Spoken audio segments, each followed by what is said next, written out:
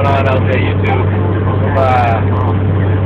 I've been making videos for a while. I've been really busy, but doing a lot of different stuff. Just haven't had time to kind of sit back and wait to see how Comet Elenin is going to play out. And I don't know, I guess maybe it really did break up or something, because there hasn't been any more huge earthquakes, although there has been a lot of seismic activity, a lot of dead animals, volcanoes going off everywhere, basically world turmoil, the temperatures insane all over the place. It's been like 50, 60 degrees out up here in New England and Massachusetts, and I've never seen it this warm this time of year. Like, I know I'm wearing a winter hat, it's kind of chilly in the morning, but by the afternoon it'll be warm enough to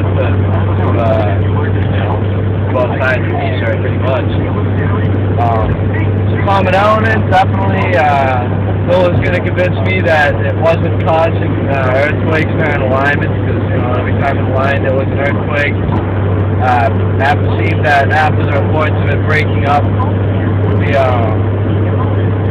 didn't really have any more earthquakes, or very large earthquakes on alignment dates.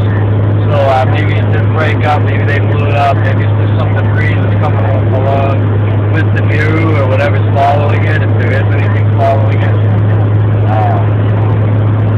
But basically just keep an eye out, keep your head up, because there's been a lot of stuff brewing. I guess Putin's going to be getting back in office over in Russia, and he likes to cause a lot of problems. It just seems like we're right on the edge, like it's right there, something big's going to happen, but I'm glad that the atmosphere didn't get ripped off the earth and pulled and shit now.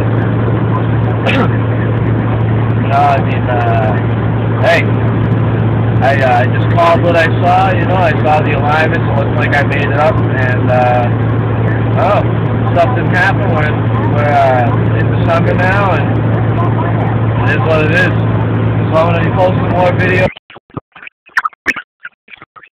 on my phone, but, just going to leave it with be safe, keep